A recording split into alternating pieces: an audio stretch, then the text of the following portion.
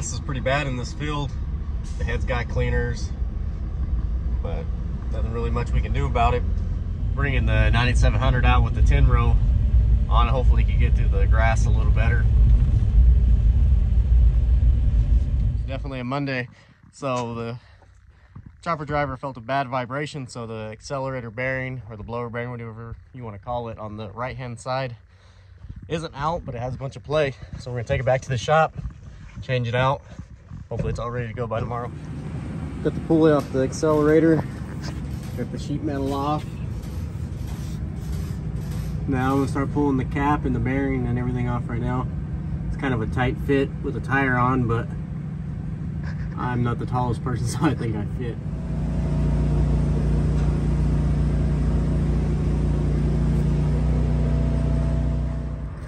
Got the bearing off. Got the wedges right here between the paddles so it don't move side to side. My plan was to record everything I did replacing this bearing on the accelerator on this 9700, but I got sidetracked, so you guys get like half-assed video. But now I got the bearing on, everything's together. Only thing I'm missing is the back plate and the pulley for that runs the belt for the KP. But now I put a grease insert in the bearing housing. I'm gonna pump it up and turn it by hand to make sure it's nice and packed. Then I'll put the pulley on. So what we like to do is we hook the grease gun to the grease insert that goes to the accelerator bearings, and we take the line off. Yeah, I'll show you.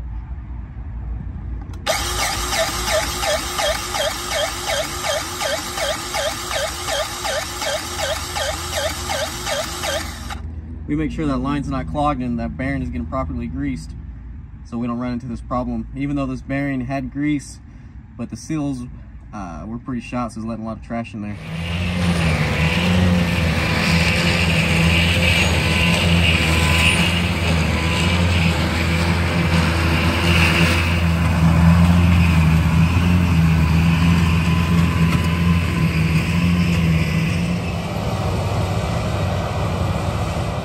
So we got 3 crews today, one doing earlidge, one doing corn, and one doing milo.